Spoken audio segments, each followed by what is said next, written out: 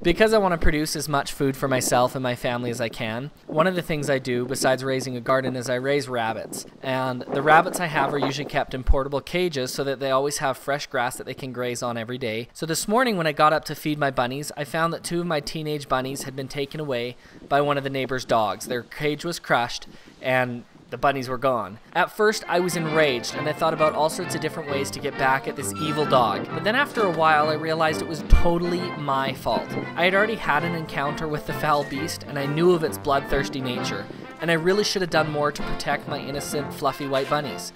But regardless of whose fault it was, if this had been a crisis situation and I had been counting on those bunnies, I would have been in really big trouble, and so this kind of got me thinking about what I could do to help all of you get at least one more step to becoming prepared, so that when the inevitable but unexpected emergency situations arise, you and your family are safe and know how to deal with the situation.